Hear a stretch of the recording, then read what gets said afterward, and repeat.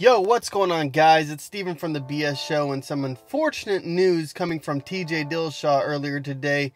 So pretty much he put out a statement saying that USADA found some adverse findings inside his test. So yeah, he's relinquishing his bantamweight belt. Very unfortunate.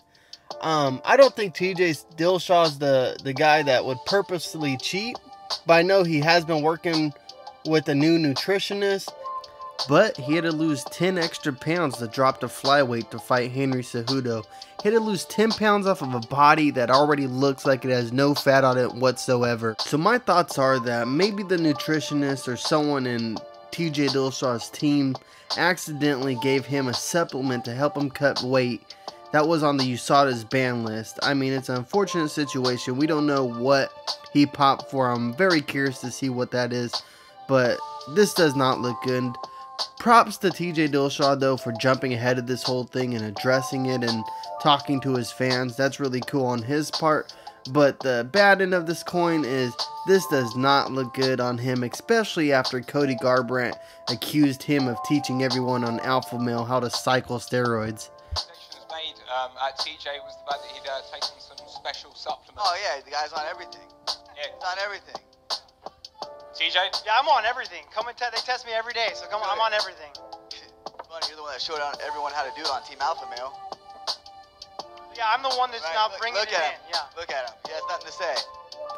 Does anybody else think that's a moronic statement by Cody Garbrandt? Like, let me just say that my whole team is on steroids and you taught us how to do them. I mean, but I digress.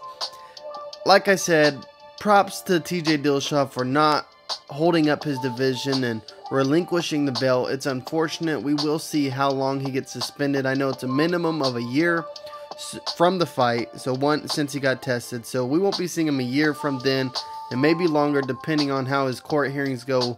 I'll keep you guys updated on that. But what do we do with that bantamweight division now? Who I want to see fight for the belt and who I think deserves the belt is Marlon Moraes.